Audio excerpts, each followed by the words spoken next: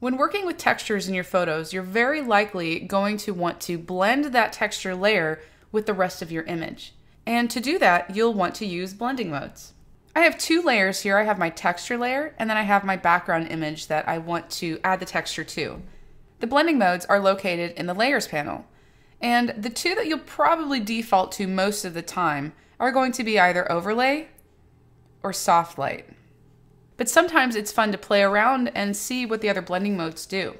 Now you could go through and scroll through them and just see what they all look like, but my recommendation is to use a really great keyboard shortcut. To use the keyboard shortcut, first make sure, of course, that you have your texture layer active in the Layers panel. And then make sure that you have a tool such as the Move tool selected. You don't want to have one of the brush tools or clone stamp or healing tools selected because those have blending modes of their own.